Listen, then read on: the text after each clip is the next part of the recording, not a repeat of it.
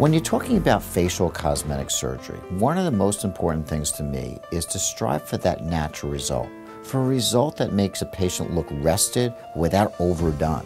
We've all seen those patients walking down the street or in the shopping malls where they're pulled so tight that their mouth is coming up to their ears. Well, that's not what we're going for with facial cosmetic surgery. When we're doing a facelift, there are many different things that we can do to a patient's face.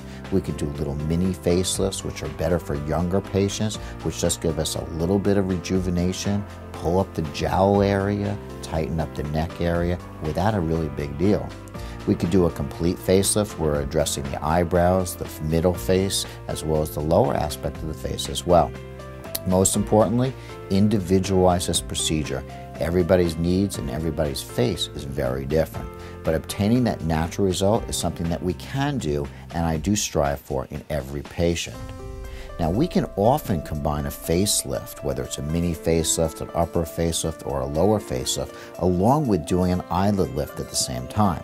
That gives us total facial rejuvenation and often takes years off a patient's facial appearance. Now, these are done in the office ambulatory center with my board-certified anesthesiologist, and recovery time for a facelift is about a week or so, and an eye lift about 5 or 6 days. It's really a nice thing to combine both the facial cosmetic surgery with the eyelid lift to give a very nice rejuvenation and a natural rested look.